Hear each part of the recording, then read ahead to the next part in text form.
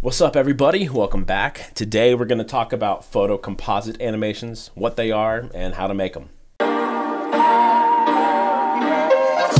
Now, you've probably seen a lot of these floating around the internet recently. Basically, what they are in short is you take an image and you separate out the foreground from the background, or the subject from the background, and you place them on a different plane in 3D space, and you make an artificial camera to move around to give you some parallax. It kind of tricks your brain into thinking it's 3D when really it's only 2.5D, because all the elements in the video are only two-dimensional images set in 3D space. If they were actual 3D elements, you could call it a 3D animation, but today we're going to take these three images and we're going to composite them together to make this.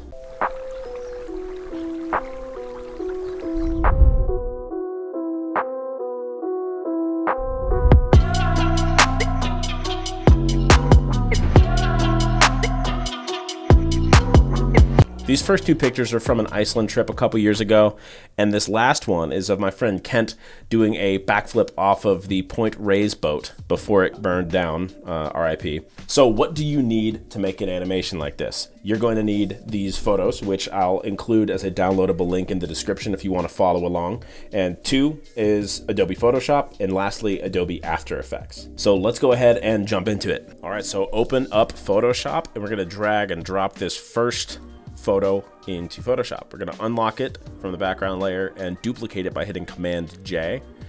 And I'm going to rename these layers. You can rename them whatever you want if you'd like. We just want to make sure that we are staying organized. So first type of selection tool we're going to use here is the pen tool. So we're just going to cut out this foreground layer, and later we'll end up using the quick selection tool. But for this foreground, because the pixels are super similar, we're going to just use the pen tool. When you're done, right click and make selection. A feather of 2 pixels is fine for most of this stuff. We'll select the inverse now and delete the sky. And now we're going to hide that layer and switch over, select inverse again, and this time we're going to delete the other image. So we have these two layers separated, and now it's time to use our edit and content aware fill. If you don't like what the auto selection is chosen, you're going to hold Option on your keyboard and deselect the section. I feel like this is pretty good, so we'll just go ahead and hit OK. Photoshop will work its magic and fill in that information. This part doesn't need to be perfect because we won't see most of this anyways. There's this weird little line in the middle because we had that 2 pixel feather, so I'm going to hit S on my keyboard for the clone stamp tool, and I'm just going to paint these pixels in. If you want to avoid this step, you can just do a pixel feather of 0 when you make your selection.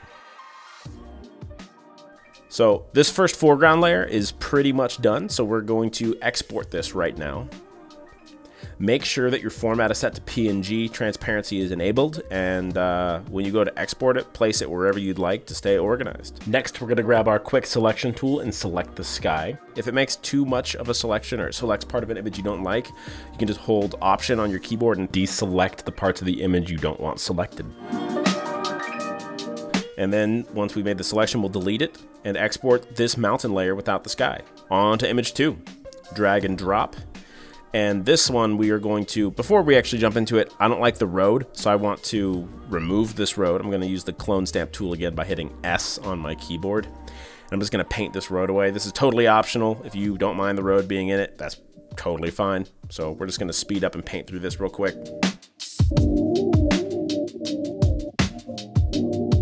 Now for this image, we're going to use the quick selection tool again to select our foreground. And we'll use delete to remove that part of our selection. So the foreground's gone. Now it's time to switch and right click, select inverse, and now remove the sky. So we have these layers separated. I want to use this sky background as our absolute and total background layer for the animation. So we're going to use the lasso tool to make a crude selection so we can use content aware to get a nice clean background. You can feel free to use any method you'd like to cut this out. Edit, content aware fill. Selection looks pretty good, and yep, I'm happy with that, so we'll hit OK, and now we have a clean sky background. So I'm going to label that sky and label this other layer as well. And these are pretty much good to export. Now for our last image. With this image, we're going to cut it up into two different layers. We're going to have the Kent flipping layer and the boat foreground layer. So Command J, again, to duplicate layers. I'm going to go ahead and name these. I'm going to start with the pen tool, and we'll begin to cut Kent out with the pen tool. Because there's a little bit of motion blur, I'm definitely going to maintain this 2-pixel feather for our radius. And we'll cut everything out but Kent.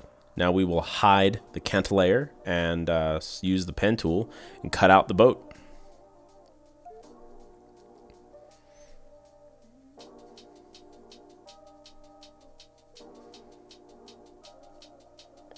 All right, now that the boat's cut out, we're going to remove the sky and Kent. So we have these two layers. Now, because Kent's going to be moving in this final animation, there's a little bit of a problem with that reflection there since we're not going to have that reflection move. So I'm going to use the clone stamp tool, S on the keyboard. I'm going to sample more of the water and remove him from the image. I'm happy. So let's go ahead and export these layers.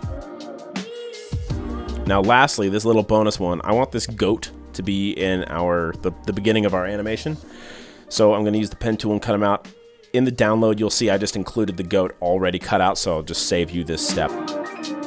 We're now done with Photoshop, so now it's time to open up After Effects. From your project bin, you'll hit Command I to import, and you can navigate through your computer to find your layers you saved from Photoshop. We'll hit this button to make a new composition. Make sure that your composition's width is set to 1080 and the height is set to 1350. I'm going to go with 24 frames a second, and the duration will be 30 seconds just to be safe. Now we'll drag our layers into our composition. Make sure that the image you want to be in the back will be at the bottom, and the image you want to be closer to you will be at the top.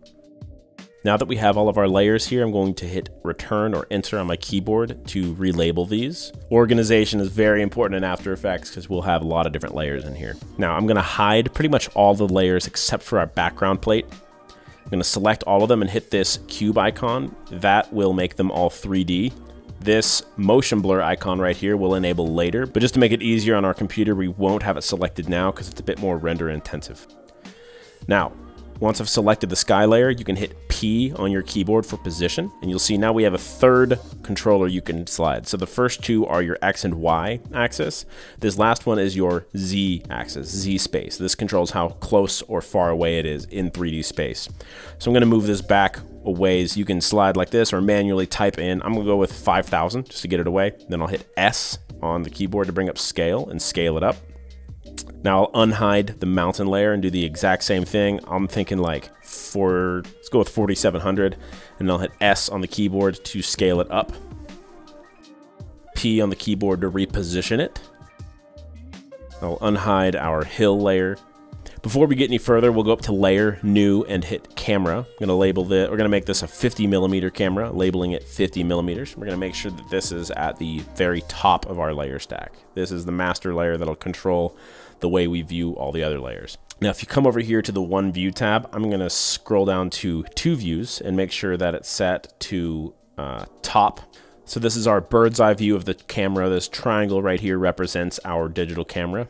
I'm going to twirl down the transform options, move ahead in time a little bit, and set a point of interest and position keyframe. We can move back to our hill layer, and I'm going to move this back in Z space until we can see it. Selecting our camera, if you move your mouse cursor over, you can, when you see the Z pop up, you can grab it and drag it along the Z axis. I'm going to switch our view to back.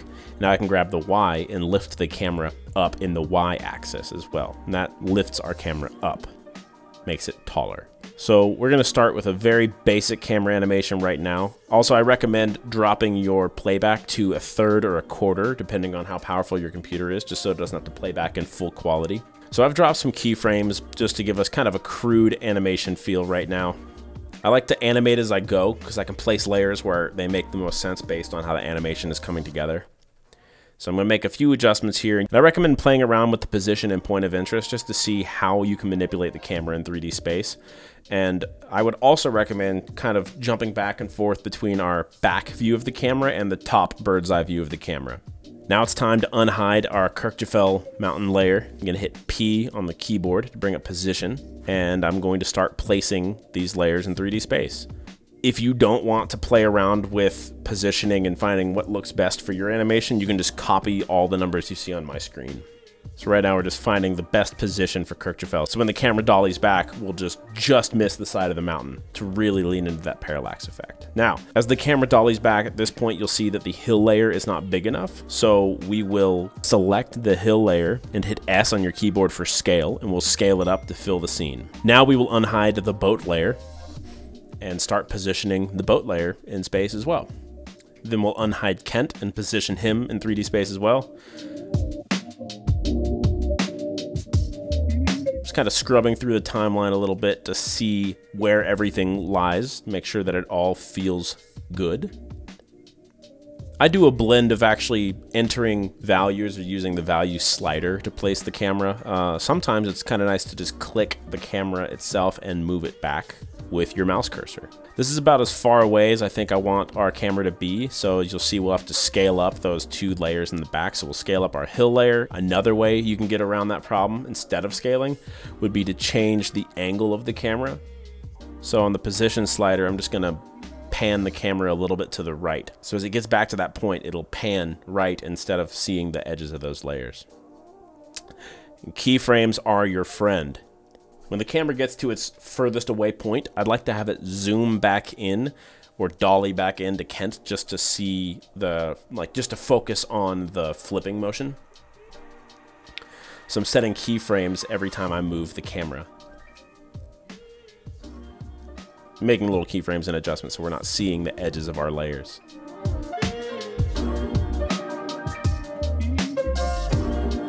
And again, if you'd like to, feel free at any point to pause the video and just copy the values I've entered.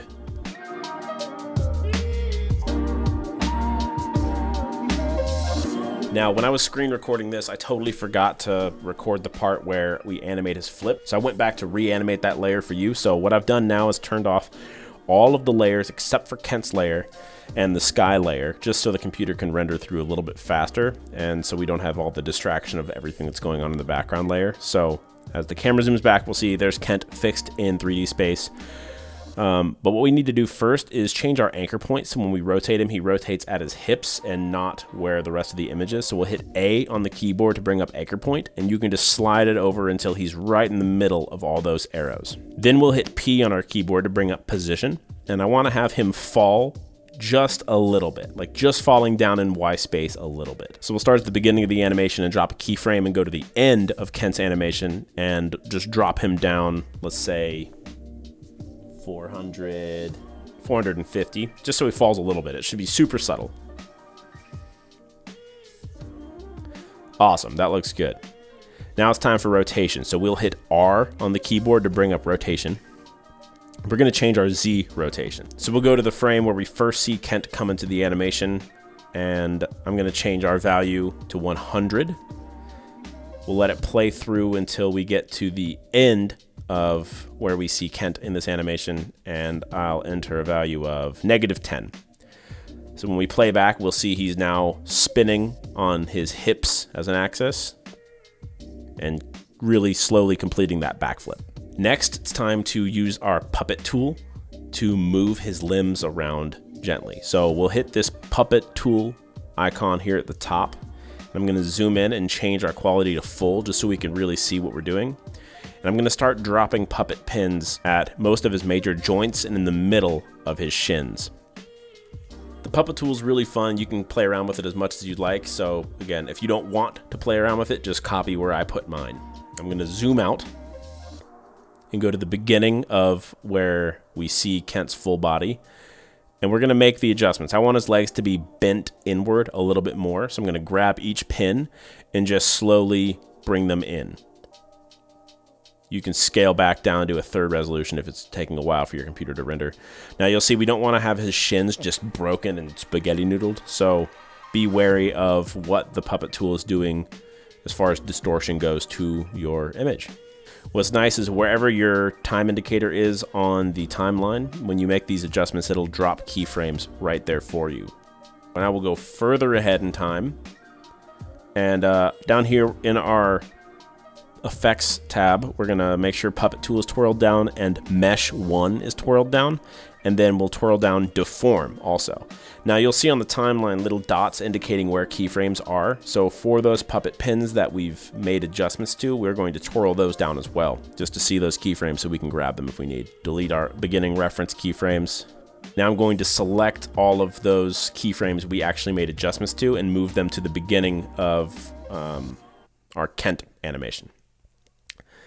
Then we'll move our time indicator further ahead in time, and we'll move those puppet pins to manipulate his legs to end up where we'd like them.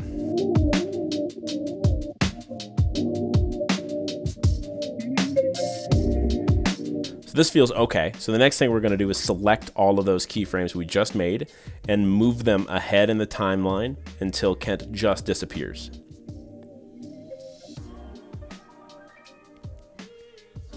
So now when we play back, we'll actually see his legs move because of the puppet tool. Now this is the optional step. We're gonna place the goat in 3D space as well. I'm gonna rename the layer goat. We're gonna hit P on the keyboard on our hill layer just to bring up its position so we can have our goat layer match that position. Then I will use both P for position, R for rotation to manipulate that layer and place it where we'd like it to be.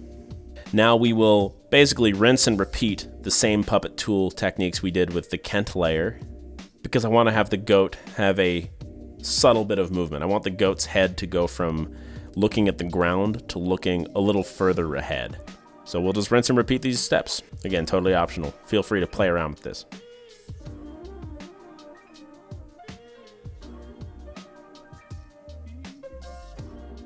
There, that looks good to me. Now I didn't include this in the download, but you can go find a fog or cloud PNG that's free for use just in so many places on the internet. So if you want to have some clouds or fog in your image, I just go search.